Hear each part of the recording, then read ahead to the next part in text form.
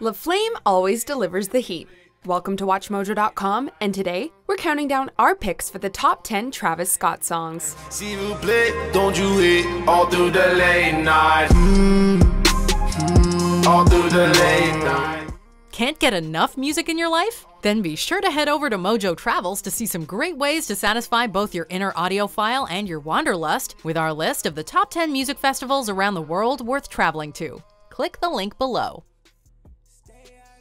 For this list, we're taking a look at the best of the rapper's catalog, but we won't be including tracks he's only featured in.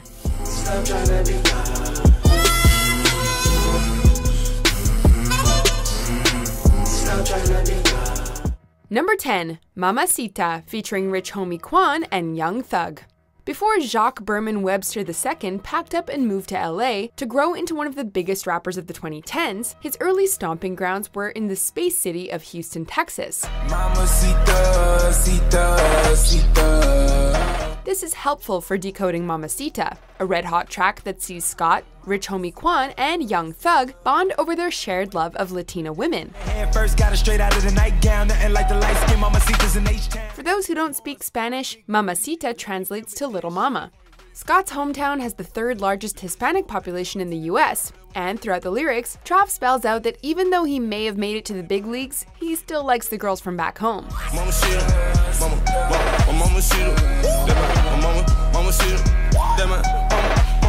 Number 9, Beibs in the Trap, featuring Nav. Travis has become known for his intoxicating production, and this track is no different.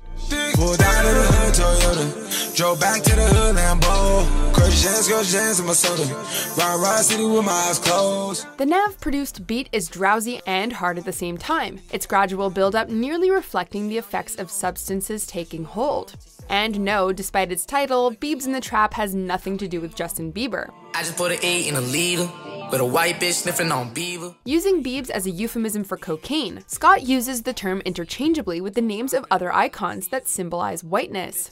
With a standout feature and beat from Nav and memorable lines from Travis, Beibs in the Trap has all the makings of a La Flame classic. Bitch, close the door, the shit on your nose. She said she want more, she said she want more, so I'ma get more.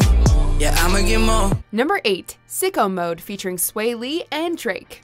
Scott's third studio album, Astroworld, was supposed to sound like an amusement park, and if that's the case, then Sicko Mode, his third collab with Drake, is Astroworld's roller coaster. Gone on you with the pick and roll. Young Flame, he in sicko mode.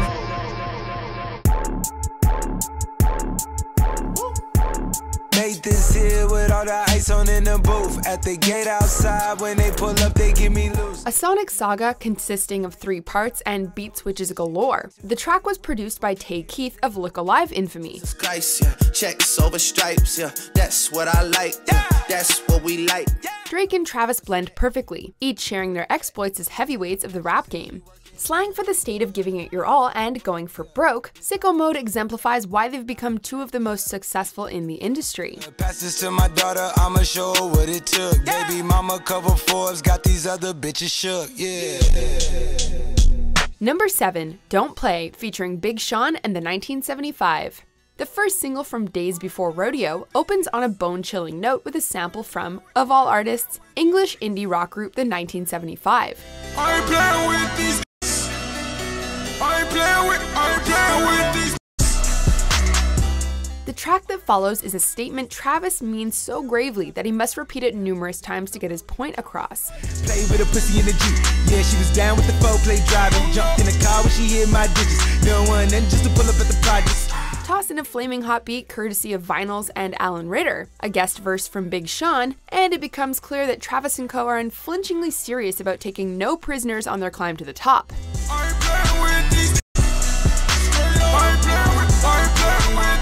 Detroit.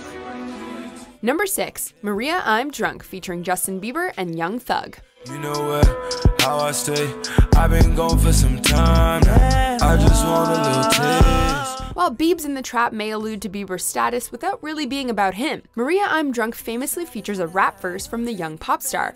And let's not kid ourselves, the kid goes off. Girl, I want you on the rocks, no chaser. Be sure to drink it all, won't waste you. But besides Bieber getting the chance to exhibit his impeccable rap skills, Maria I'm Drunk is a Twilight odyssey about searching for Maria, who may be less of an individual than marijuana personified as a girl. Like Freddie and Dreams, bitch. Dressed in the tie like the Dean, bitch. Drunken in love. Life on the road can be exhausting, and this song bears the lengths Trav, Justin, and Young Thug will go to unwind after sundown, which mostly includes calling your friends to get drunk. Call your friend, let's get drunk. Call your friends, let's get drunk. Call your friends, let's get drunk. Number 5. Butterfly Effect. The first taste of Astroworld was offered up on May of 2017, and would quickly become one of Travis's best-selling songs. For this life I cannot change. In the hills, deep off in the main. It was also one of his first tracks with the superstar Toronto producer Murda Beats, who provided the aqueous and hard-hitting beat. Grappling with a recurring theme that appears throughout the Travis Scott discography, Butterfly Effect details the sugar-sweet life of Hollywood excess and its darker and irreversible side effects. All the ones, all the chains piled on the mantle. All the dogs low creep right behind me in the phantom. While also referencing the vertical or butterfly doors on a Lambo, the track's underlying message is dark, but it comes cocooned in an infectious beat and a trippy, rainbow-colored music video. Deep off in the main. Sweet like candy cane. Drop the top. Number 4. Pick Up the Phone with Young Thug featuring Quavo. There's no question that Scott's 5th collab with Young Thug and 4th with Quavo was a team made in heaven.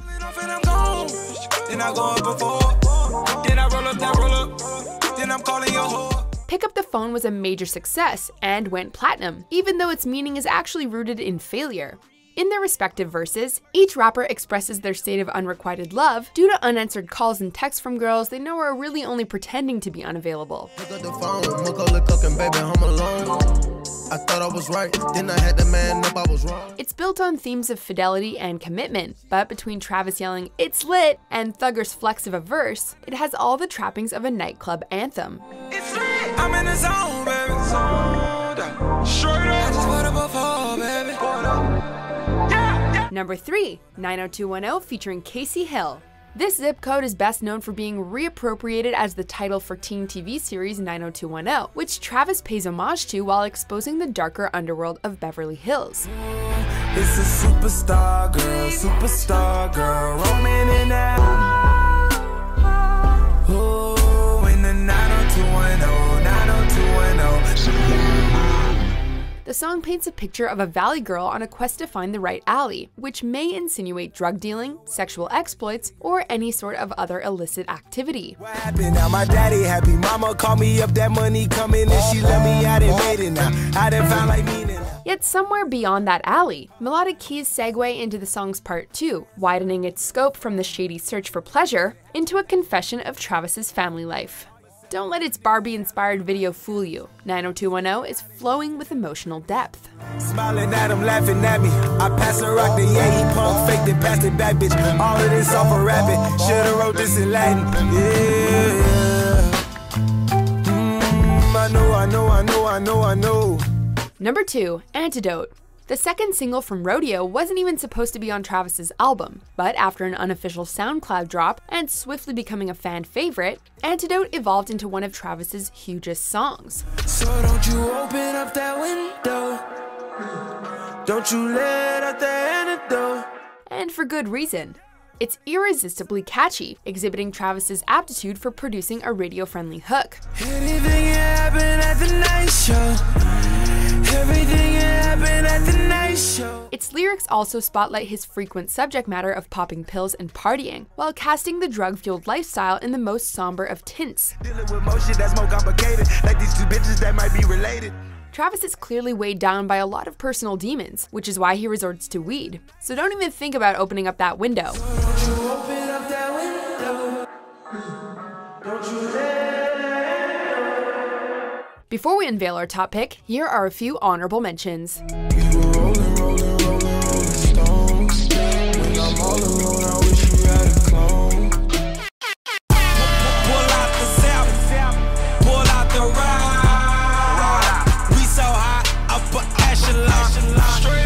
Only way to live on this side. decide. Number 1. Goosebumps featuring Kendrick Lamar.